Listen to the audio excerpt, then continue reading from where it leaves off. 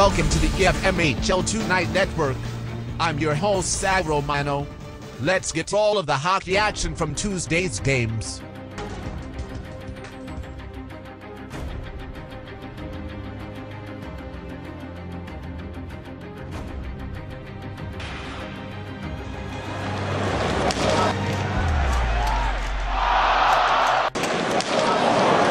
Rifled ahead and the shot is turned aside. Rifled ahead and the shot is turned aside.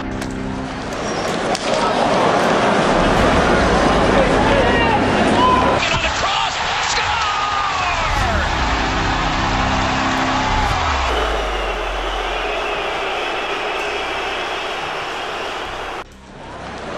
Delays. That one is from the shot shanked wide. Him to work with.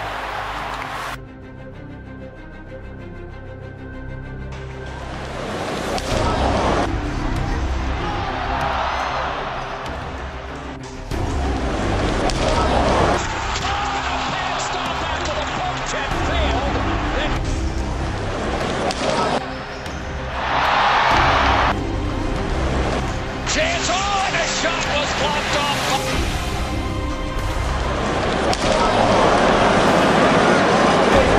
Moving on in. Side of the net, they score!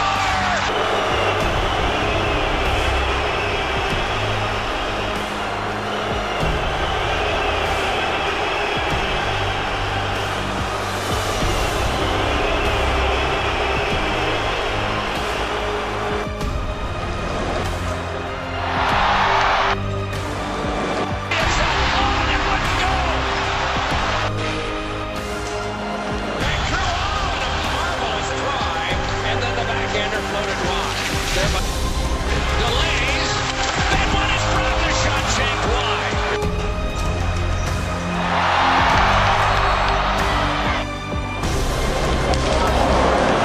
This one on. It was flicked just wide of the cage. But it doesn't come in a little feet. It's from. Oh, and how did that one not go?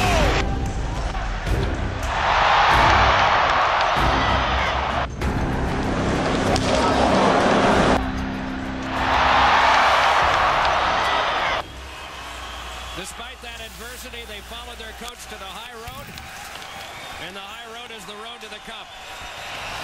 They've won the cup.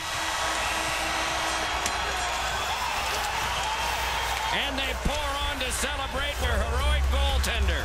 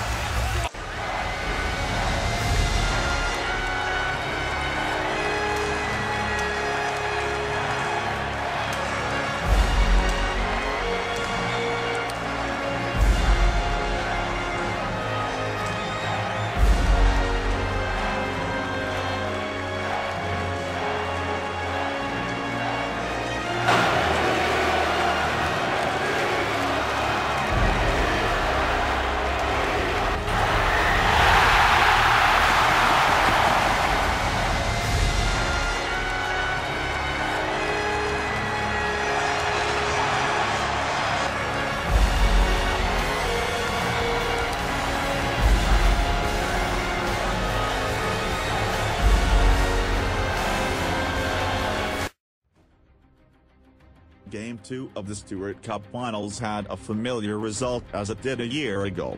Aces Joe Strface and John Reef Snyder each scored goals, and goaltender Andrew Kopitzi stopped all 27 shots in his second game since he returned for the Aces.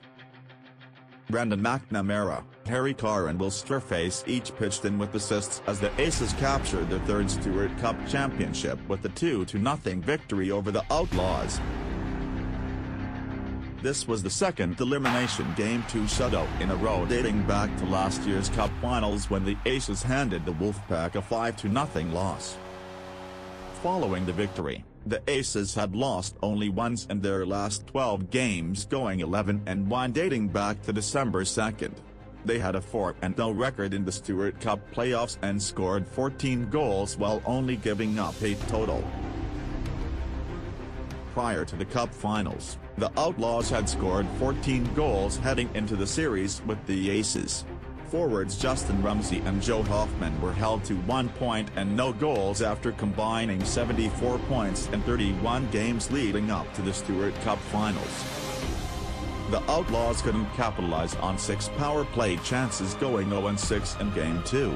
Goaltender Steve Verdowen, who was a finalist for top goaltender of the year, was stellar throughout the whole playoffs, posting a 2-2 record and 2.50 goals against.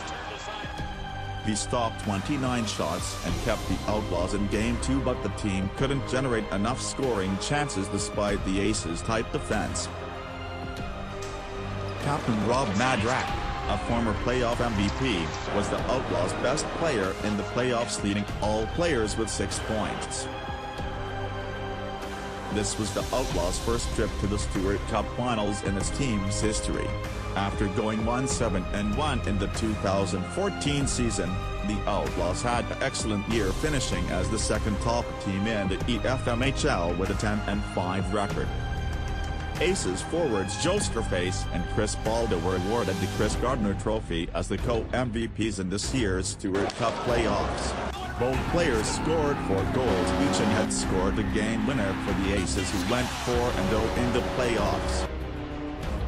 This is their 3rd Stewart Cup in the last 5 seasons and its 2nd consecutive, which are all league leaders in the league's history. Thanks for watching the Efmhl Tonight Show.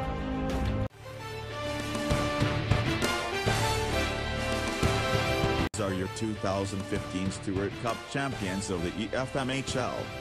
Stay up to date with all the awards and all-star selections, as well as the Efmhl all-league teams. Follow us on leaguelineup.com for all the off-season news and rumors.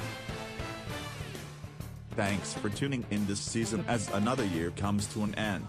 Congratulations to the Aces, your Stewart Cup champions of the Efmhl.